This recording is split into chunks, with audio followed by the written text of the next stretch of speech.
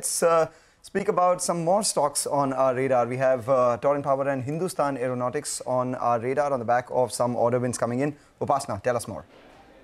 First, let me start with HAL. Well, the company has signed a contract worth 1,173 crores with Cochin Shipyard, and the contract is mainly for the supply of sets of gas turbines and GG auxiliaries for Indian Navy's project.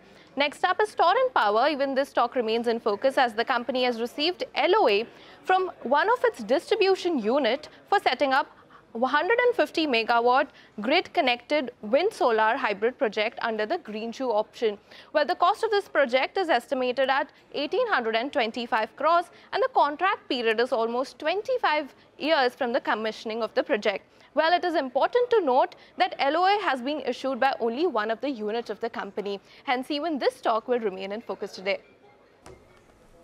Okay, all right, Upasana, thanks a lot for that. Well,